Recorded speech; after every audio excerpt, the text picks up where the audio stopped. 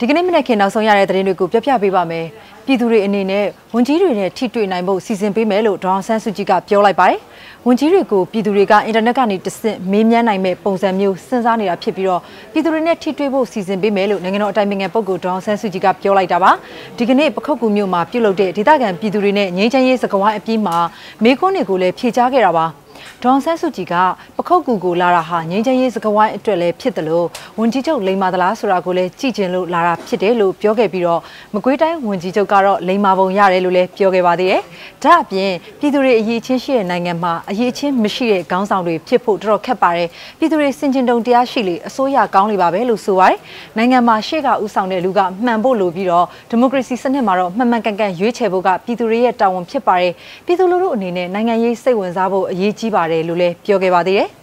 ဒီကနေ့စကားဝိုင်းမှာပခုတ်ကူမြို့နယ်ကတက္ကသိုလ်ကျောင်းသူကျောင်းသား9ဦးနဲ့ဒေသခံ3ဦးစုစုပေါင်း10ဦးကနိုင်ငံတော်အတိုင်ပင်ခံပုဂ္ဂိုလ်ဒေါအောင်ဆန်းစုကြည်နဲ့တွေ့ဆုံပြောကြားခဲ့ကြတာဖြစ်ပြီးတော့ကျန်းမာရေးနဲ့အားကစားဝန်ကြီးဒေါက်တာမြင့်ထွေးကလည်းမေကွန်းတချို့ကိုဖြေကြားပေးခဲ့ပါသေးတယ်။ဒေါအောင်ဆန်းစုကြည်နဲ့ပြည်သူတွေရဲ့ငြိမ်းချမ်းရေးစကားဝိုင်းကိုပြီးခဲ့တဲ့ဇွန်လ14ရက်နေ့တုန်းက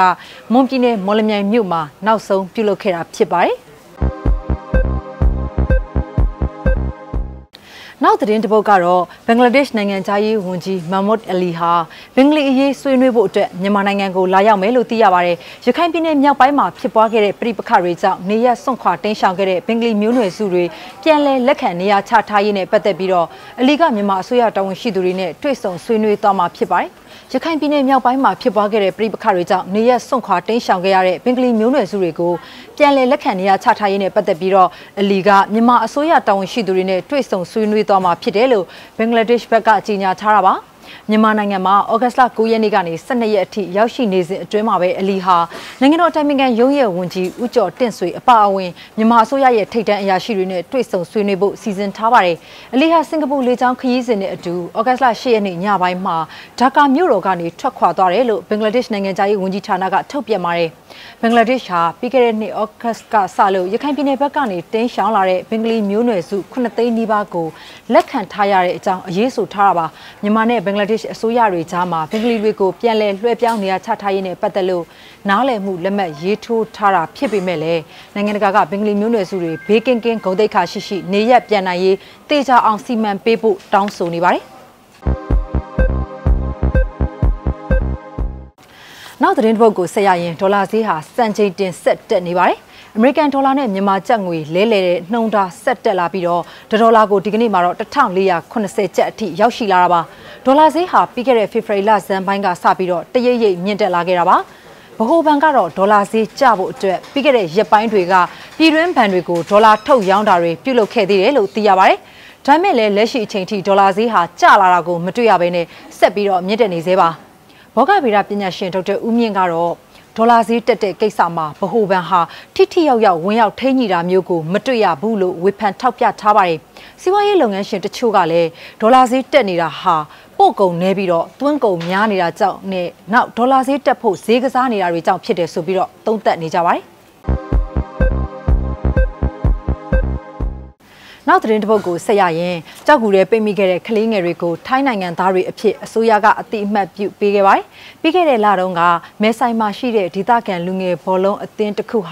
ဒီရေဝင်ကြောက်ကူထဲမှာရက်အတော်ကြာပိတ်မိနေတဲ့ကိစ္စဟာတစ်ကမ္ဘာလုံးရဲ့အာရုံကိုဖန်ဆားနိုင်တဲ့သတင်းတစ်ပုဒ်လေးဖြစ်ခဲ့ပါတယ်။ခက်ခဲရှုပ်ထွေးပြီးတော့နိုင်ငံတကာပညာရှင်တွေပူးပေါင်းပါဝင်တဲ့ကယ်ဆယ်ရေးအစီအစဉ်အပြီးမှာတော့လူငယ်ဘောလုံးသမား12ဦးနဲ့သူတို့ရဲ့နီးပြကိုအောင်မြင်ပဲကယ်ထုတ်နိုင်ခဲ့ကြတာပါ။ထိုင်းမီဒီယာတွေကနီးပြတဲ့လူငယ်တချို့ဟာထိုင်းနိုင်ငံသားတွေမဟုတ်ဘဲနိုင်ငံမဲ့အဖြစ်ခိုလုံနေတဲ့သူတွေဖြစ်တဲ့အကြောင်းကိုဖော်ပြခဲ့ကြပါတယ်။အဲ့ဒီမှာတော့လူငယ်တွေကိုနိုင်ငံသားဖြစ်ခွင့်ပေးဖို့ထိုင်းပြည်သူအများအပြားကထောက်ခံတောင်းဆိုခဲ့ကြသလိုဩဂတ်10ရက်နေ့မှာတော့အစိုးရတာဝန်ရှိသူတွေကနိုင်ငံသားအသိအမှတ်ပြုတဲ့ကပ်ပြားတွေထုတ်ပေးခဲ့တာဖြစ်ပါတယ်။နီးပြအကပိုချန်တောင်အောင်ကတော့ဒုံလဘရဟန်းခံထားပြီးတော့ရဟန်းဘဝနဲ့ပဲသူ့ရဲ့နိုင်ငံသားအသိအမှတ်ပြုကပ်ပြားကိုလက်ခံယူခဲ့ပါတယ်။ကြောက်ကူတဲ့ပိတ်မိနေတဲ့တောဝက်ရိုင်ဘောလုံးအသင်းမှာနိုင်ငံမဲ့လူငယ်4ဦးအထိပါဝင်ခဲ့ပါတယ်။တန်လောင်ကူထဲမှာ9ရက်ကြာပိတ်မိခဲ့တဲ့သူတို့အဖွဲ့ကိုဗြိတိန်ရေငုပ်သမား2ဦးကရှာဖွေတွေ့ခဲ့တာဖြစ်ပြီးတော့ဒီလူငယ်တွေကိုကယ်ထုတ်ဖို့ကိုတော့နောက်ထပ်6ရက်လောက်အချိန်ယူစူးစမ်းခဲ့ကြရတာဖြစ်ပါတယ်။ နောက်ဆုံးအနေနဲ့နိုင်ငံတကာသတင်းကိုထပ်ပြောပြပါမယ်။အီဂျစ်တက္ကသိုလ်ကျောင်းသားတွေဟာလေစွမ်းအင်သုံးကားငယ်တစ်စီးကိုစမ်းသပ်တီထွင်နေတယ်လို့သိရပါတယ်။အီဂျစ်နိုင်ငံမှာလောင်စာဆီဈေးတွေတရိပ်ရိပ်မြင့်တက်လာတဲ့အခြေအနေကိုတုံ့ပြန်ဖြေရှင်းဖို့ရအတွက်အခုနီလန်ကိုစဉ်းစားမိခဲ့တာလို့ကျောင်းသားတယောက်ဖြစ်တဲ့မာမွတ်ရက်ဆာကပြောပါတယ်။ ဟယ်လ်ဝမ်တက္ကသိုလ်ကကျောင်းသူကျောင်းသားသူတေသနအဖွဲ့တစ်ခုဟာဖိအားပေးထားတဲ့လေကနေထုတ်ယူရရှိခဲ့တဲ့စွမ်းအင်နဲ့ကားမောင်းနိုင်ဖို့ရအတွက် theory ထုတ်ပြီးတော့စမ်းသပ်နေကြတာပါလေစွမ်းအင်နဲ့လဲပတ်တဲ့မော်တာတွေကကားရဲ့လုပ်ငန်းဆောင်တာအားလုံးကိုတာဝန်ယူနိုင်တဲ့အဆင့်မျိုးရောက်လာဖို့သူတေသနကျောင်းသားတွေကမျှော်လင့်နေကြတာပါသူတို့အဖွဲ့ဟာစမ်းသပ်မှုနဲ့ပတ်သက်ပြီးတော့ပစ္စည်းကိရိယာနဲ့တခြားအရင်းအမြစ်တွေအစုံလင်မရှိဘဲနဲ့အခက်တွေ့နေကြရပါမယ်လေသူတေသနလုပ်ငန်းတွေကိုစ조사ရှေ့ဆက်နေသေးလို့သိရပါတယ်ဒီစနစ်မှာဖိအားပေးထားတဲ့လေအေးကိုသာသုံးတဲ့အတွက်ကားအင်ဂျင်တွေမှာလို့တိကျအေးပေးတဲ့စနစ်ထည့်သွင်းစရာမလိုဘူးလို့ရက်ဆာကရှင်းပြပါတယ်လက်ရှိစမ်းသပ်ဆဲအဆင့်ကားငယ်လေးကတော့တနာရီကို40ကီလိုမီတာအထိညံနှုံးတင်ပြီးလေဖိအားလောင်စာကုန်သွားတဲ့အချိန်အထိကီလိုမီတာ30လောက်ဆက်တိုက်ခရီးပေါအောင်မောင်းနေနိုင်တယ်လို့လည်းသိရပါတယ်